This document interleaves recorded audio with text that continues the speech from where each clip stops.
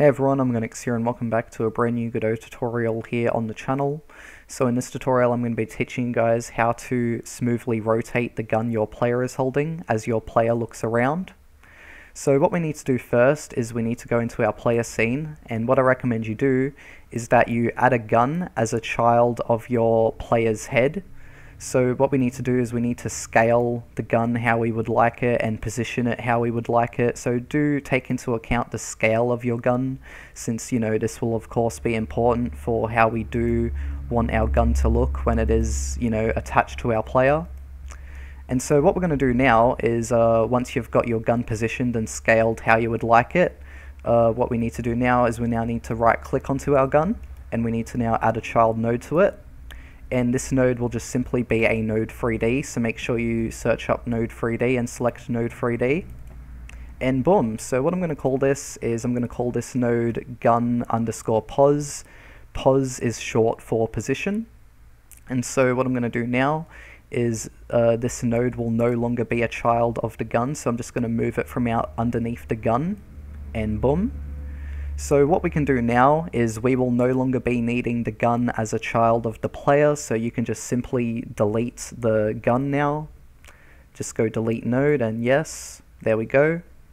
So now that we have our gun pos node in our player scene, what this will be for is this will be for our gun's position, since in order for our gun to smoothly rotate as our player looks around, we cannot have our gun be a child of the player. It must be separate from the player, which is why we now have the gun position, so then we can actually position the gun where we want it to on the player. So yeah. So what we're going to do now is we need to go to our gun scene, so make sure that you do have your own scene for your gun, and make sure that you select your gun's parent node, and then in the inspector menu to the right you want to click on where it says script empty, so then we can create a new script. And with your script you can call it what you want to, but I do recommend that you do save it into a scripts folder, just so then you're keeping your project neat and tidy. So I'm just going to call this gun script something like just gun_pos, and so that's going to be my script name. It's going to be saved into my scripts folder. And now when you've got your path all done, we can just go create, and boom, so now we have a new script.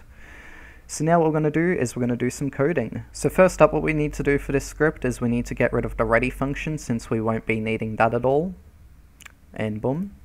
So now we're just going to be needing the process function. So in case you don't know what the process function is, this is a function which is called every frame. So basically code just happens here every single frame. So what we're going to do first is we're going to get rid of where it says pass, and we're going to write the following. So first up we're going to write global_position dot x equals, and so what we need to do is we need to actually get our player, so we need to go get_tree dot current_scene dot get_node, and we need to get our player. So for my scene here, so the scene we're going to be using when we're testing this out is the level scene. And so as you can see, my player is a direct child of the level scene, and it is just called player with a capital P. So basically whatever your current scene is, right? So whatever your current scene is, so my current scene will be the level scene. So what we need to do is we need to now get the node. We need to now get a node from the current scene, and that node is going to be the player. So you just want to enter in the name of your player node. And then what we need to do afterwards is we need to now go slash, and then for me it will be head, and then gun_pos. So if we go to our player scene, as you can see here, we have our player head, which is how our player camera rotates, and then we have the gun position, which is a child of the head. So what we're doing here is we are getting the path to our gun position, and that's what our gun's global position will equal to. So basically we're doing global position.x equals to get_tree.current_scene, so the current scene will be the level scene that I just showed before, and then we're getting a node from that scene, and the node we're getting is the player, and then we're going to be accessing the player's head, And then the specific node that we want from the player head is the gun position node. And then what we need to do here is we need to then go dot global underscore position dot x, and boom. So we need to now just copy this code here and then just paste it underneath, and then we'll do, instead of global underscore position dot x, it'll be global underscore position dot z. And then you just want to change this from x to z as well, and boom. So now for the Y position, it is going to be different. So you might be thinking to yourself, why don't we just set the whole global position? Why do we need to do it individually with the X, Y, and Z? Why can't we just do it all together? And the reason as to why is because of what I'm about to do here. So basically, in my FPS game I'm currently making at the moment, right, how I have it is so when the player jumps up and down, the gun smoothly moves up and down with it as well. So if you want that sort of effect, that's what I'm going to be showing you how to do here right now. So what we need to do is global underscore position dot y equals, and then we need to do the following. We need to do lerp. So what lerp is used for is this is a method that is used to smoothly move things into place. So what we need to do is we need to lerp our global underscore position dot y. So we need to lerp the position of our gun. And then you want to do comma, and then where we want to lerp it to is the global underscore position dot y of our gun pos. So what we're going to do is we're going to copy this bit of code here, this get underscore tree dot current scene bit of code here. We're going to copy this, and then we're going to paste it after the comma here in the lerp line. And then where it says global underscore position dot z, you want to change the z to y, and then you want to do another comma afterwards. And then we need to enter in a wait. So what the wait is this is basically like how fast you want the object to move into position. So what I usually recommend for something like this, at least from my own experience, is something like 40 to 50. So you might do something like 50 times delta. And the reason as to why we do times delta is this because delta pretty much just keeps the speed the same no matter what the frame rate is. So yeah, that's why it's good to use delta. So now we have actually added in the position code for our gun. So now our gun will be in the same position as our player. And not only that, but now the Y position will smoothly move up and down as well. So as our player moves up and down, the Y position will be much smoother as we jump up and down too. I will show you guys the effect of that soon, of course. So now we need to do the rotation for our gun. So what we need to do here is we'll just go down a line or two. You don't have to go down 2 lines, I'm just doing it to separate the position and rotation stuff. But I'm going to be going down 2 lines. So what we need to do is we need to do rotation.x equals, and then we're going to do lerp underscore angle. So lerp angle is more so used for rotation. You can use lerp, the regular lerp, for rotation as well. However, it's not the best to use since there are a few quirks with it. However, lerp angle is much more better to use when it comes to lerping and smoothly doing rotation for objects. So yeah. So we're going to use lerp underscore angle, and what we're going to do here is we're going to do global, wait no, we don't do global, we just do rotation.x, and then we're going to do comma, and then of course we want to copy this bit of code here, so just this line right here, just copy this, paste it in here, and then after gun underscore pos, we want to do global underscore rotation.x.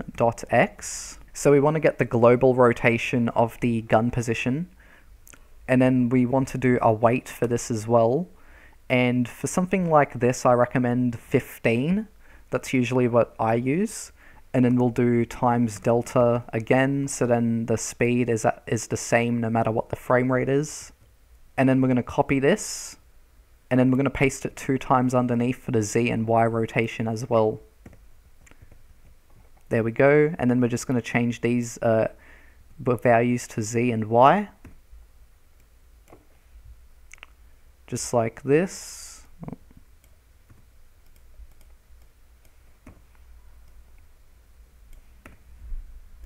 And boom. So now that should pretty much be the code done. I think that should be pretty much the code done from memory. So yeah, so that should be pretty much it. So what we're going to do now is we're going to go to our level scene, and we're going to add our gun into our scene. So make sure you have your parent node selected of your scene, and then select on this icon here to instantiate a child scene. So we're going to click on this, and then just search up gun, or whatever your gun's name is, and then add in your gun, and boom. So with your gun, all we need to do now is we just need to scale it. So remember how I said earlier to take the scale of your gun into account when it was a child of your player, and when you were previewing how you wanted your gun to look? Now we need to scale our gun the exact same way we did when it was a child of our player. So for me, the gun was scaled at 0.54 on both the X, Y, and Z axis, so I'm just going to write 0.54, and boom, that is now how my gun is going to be scaled. So once that is all done, we can now go play and test it out. And boom, it works. So as you can see, my gun is now smoothly rotating with the player as I look around. So no longer is it just still in place, it now rotates properly with the player. Now if you want to change the values of your weights from 15 to something higher or lower when it comes to lerping the rotation of your gun, you know, that's totally fine. You can change the values however you want to, just change it to whatever's suited for your game. So yeah, so just play around with all the values and see what works best for you. But as you can see here, when I jump up and down, the gun, it goes up and down smoothly as well. It is a bit jittery, but of course you can play around with the certain values and stuff like that. So yeah. Hey everyone, Omogonix from the future here. So one thing that I noticed when testing out the gun just before is there is a bit of jittering that happens when the player moves up and down, as you can see, because what we're doing is we're lerping the gun's rotation, so then it smoothly rotates depending on how the player is looking. And then obviously when the player jumps up and down, the gun's Y position lerps with it, because obviously we want to have that effect where the gun is, you know, smoothly moving up and down when the player jumps. Now as you can see, or if you can see, because I don't know if it's showing up on the video, it should be though, but as you can see, it's kind of jittery. And there is a way to fix this, of course, which I am going to show you guys quickly. So let's get to it. So overall, it is a very simple fix. We just want to create a new function called physics process. Now, the physics process function is usually, you know, it's pretty much the exact same as the process function, except it's more used for physics. So what we're going to be doing is we're just going to copy this code here. So see our global_position.y code. We want to drag all the way, grab it all, and then just remove it. So you want to press Ctrl C, remove it, and then press Ctrl V to paste it. And so what we want to do is we want to remove delta. So you want to remove where we multiply by delta. And then depending on what your weight equals to, so if your weight is something like 40, I suggest changing it to something like 0.4 or 0.5, something like that. So I think like the max would be 1. So if we just set it to something like 1, it would always, you know, be at the exact Y position of our camera position, right? So what we're going to do is we're going to do 0.5 as an example. Alright, let's save and then let's test again. And now when I move up and down, as you can see, there is no more jittering. So yeah, so overall now it is really, really smooth. We've got completely smooth rotation, and we've also got, you know, smooth jumping up and down as well. So now when our player jumps up and down, the gun smoothly goes up and down too. And then we also have our smooth rotation. So overall I am very proud of what we did for this, and yeah.